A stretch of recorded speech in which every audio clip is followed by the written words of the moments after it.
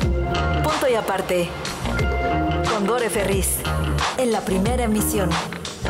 Central FM, equilibrio. Vamos directo con Dore Ferriz. Muy buenos días al auditorio. Ya estamos cerrando la semana. Y hoy quería reflexionar con ustedes, porque estamos viviendo en un momento de crisis global. Esto debido a una convergencia de desafíos complejos que afectan en múltiples aspectos a nuestra sociedad y a nuestra persona. A veces siento que para entender una crisis solo tienes que echarte un clavado en la historia, porque se repite, como dice Yuval Noah Harari. ¿Somos esclavos de la historia o tenemos la capacidad de cambiarla? La realidad de las cosas y con lo que pasó con la guerra de Rusia y Ucrania, la respuesta es no. Somos seres repetitivos. La evolución toma mucho más tiempo.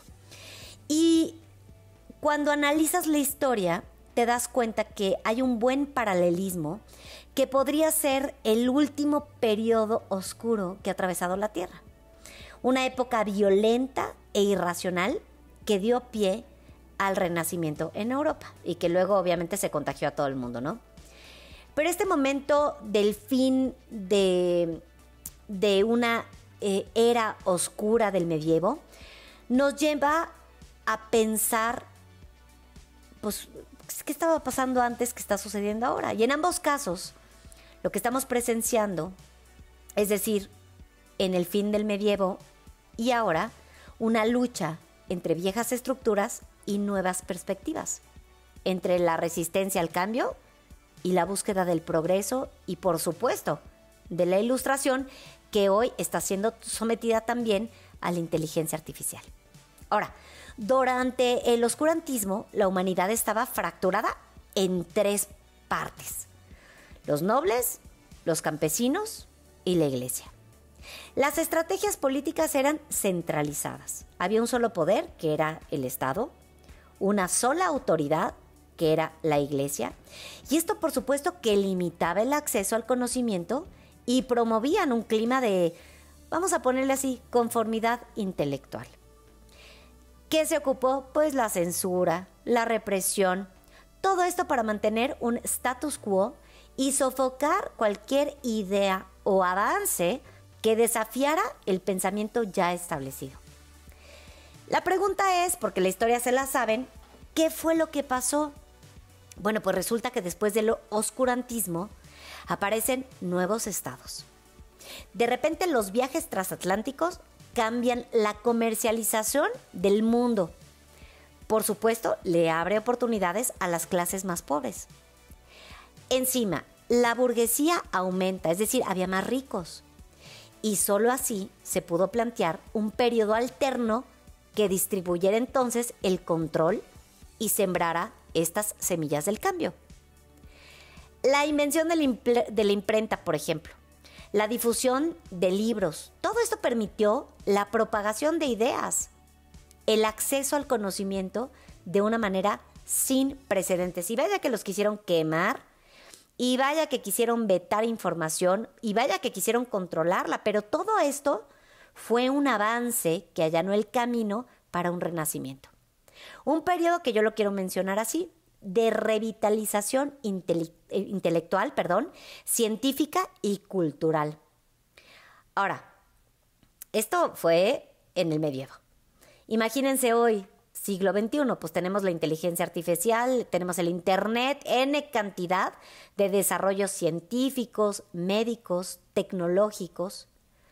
Y nos ponemos todos a pensar, bueno, hoy, tras enfrentar una crisis global marcada por múltiples desafíos, entre ellos, pues, el cambio climático, la desigualdad económica, los conflictos geopolíticos, la crisis migratoria, la pandemia, la polarización política, porque hoy amas o odias, en muchos aspectos sí se puede decir que existe una resistencia muy similar al cambio, pero que a la par está provocando una salida del oscurantismo.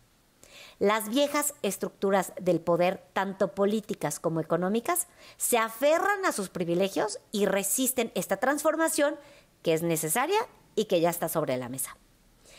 Pero que se está dando en diferentes partes del mundo y al mismo tiempo. Por ejemplo, hoy podemos ver, ¿quién nos iba a decir? Pero Taiwán es el país con más multimillonarios de todo el mundo. En segundo lugar están los Estados Unidos y en tercer lugar está la India. Ahora, con esto, hermano, y para superar esta crisis y abrir un camino a una nueva época de paz, va a ser necesario adoptar una actitud de apertura, de colaboración y, por supuesto, de cambio. ¿Qué se necesitan? ¿Más pobres o más ricos? Más ricos. Necesitamos más ricos que distribuyan el poder y el control. Necesitamos fomentar la transparencia y la participación ciudadana, que es importantísima en la toma de decisiones políticas. Con la otra, hay que apostarle a la educación. Tomar una acción hacia el desarrollo de responsabilidades. Restaurar la confianza que le hemos perdido en su totalidad en nuestras instituciones que nos han arrebatado. Y por supuesto, esto sí se va a lograr de la mano de gente honesta y que tenga acceso a la información.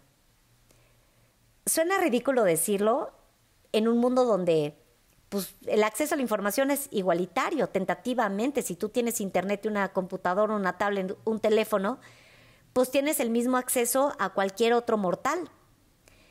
Y con esto, hermano, la pregunta, ¿por qué entonces la educación no ha sido pareja? Tiene que ser pareja a nivel mundial. El acceso al conocimiento, además de que ya es gratuito, debe de alejarse en su totalidad del adoctrinamiento. La alfabetización digital, el fomento de las habilidades científicas, la tecnología, la ingeniería, las matemáticas, todo eso es crucial para abordar todos los desafíos tecnológicos y científicos que enfrentamos actualmente. Es necesario buscar soluciones que sean nuevas, vanguardistas, innovadoras, pero que también sean sostenibles para abordar pues, el cambio climático. Promover, por supuesto, la equidad económica que dista del, vamos a ponerle así, del socialismo de pobreza que se propone sobre todo en América Latina.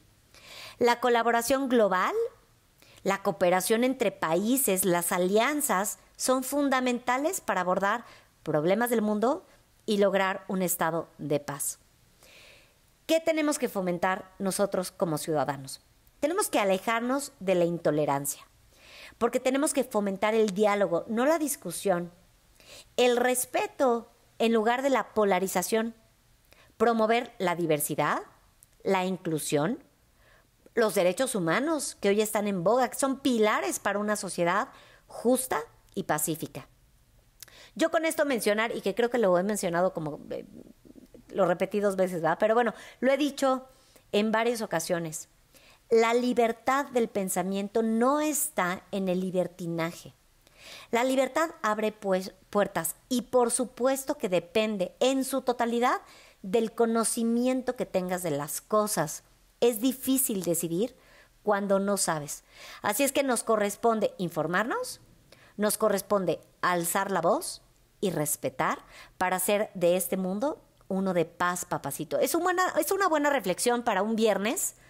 Se atraviesa el fin de semana, nos da chance de respirar y ponernos en contacto con nuestro foie y darnos cuenta que los cambios masivos, importantes, no los hace la política, no los hace lo establecido, no los hace la iglesia, no los hace lo que ya sabemos, lo cambia la sociedad, la inconformidad y, por supuesto, la información. Nos escuchamos el lunes, queridísimo auditorio, y pasen un bonito fin de semana.